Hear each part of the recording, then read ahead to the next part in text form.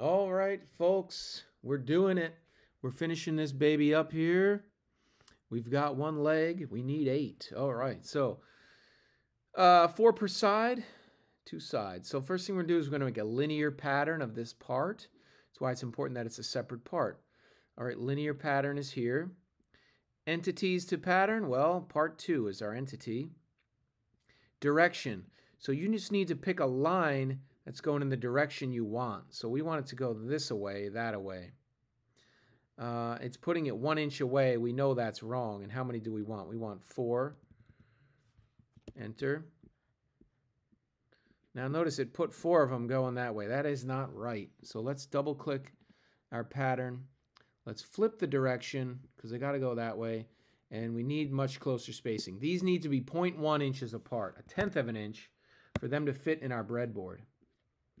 There you go. Now, if we look at it from the side here, you will see that by some miraculous math, we ended up perfectly on the edge, but we need it to be centered. So the pattern is good, but the position of this leg needs to be moved. Remember, we put a dimension between this sketch and this side, and lo and behold, this is perfectly flush.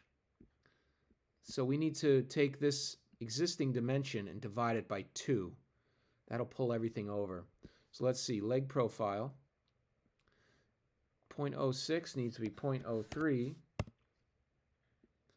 No, it doesn't have to be 0.03. We need to take, oh, okay. Well, okay, it's 0.6. The midpoint of this is 0.6 from here. The midpoint of this is 0.30. So that means this is 0.30. So we need to move it half of that over. So we need to take 0.6 minus 0.15, 0.045. There we go. Take 15 off 0.6. Now, it's perfection. There we go. Guys, looking good. Now we got to use the mirror tool to plop them over on this side.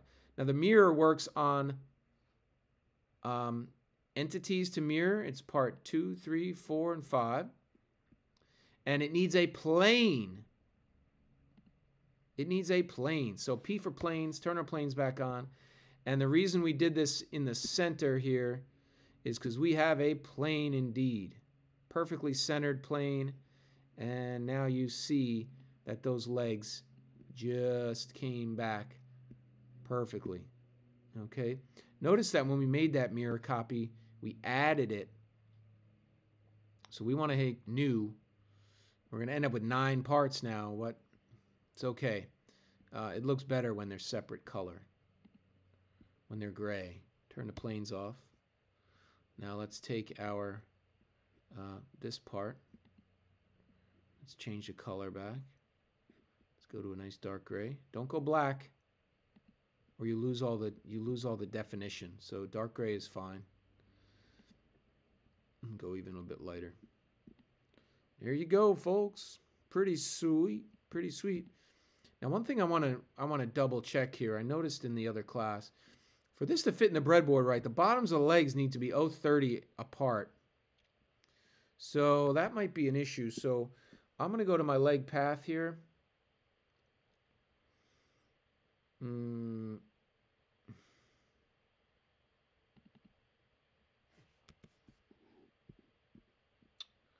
And we need the distance from here to here to be half of 0.30. So that's got to be 0.15. Now it's not going to let us because we've got this angle calling the shots. So if we delete this angle, there, it will let us. It will pull it more straight, which actually looks better. Now we accept that. Now the leg's rebuilt. Now we know it will fit right down into our breadboard.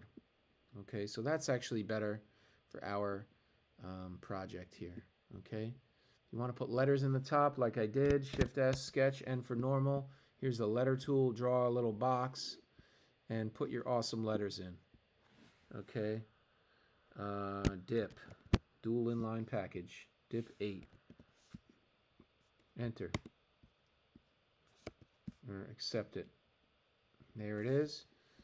And you can D for dimension this box to set the size. 049 is too big. How about 0.025? That's too small. 0.25.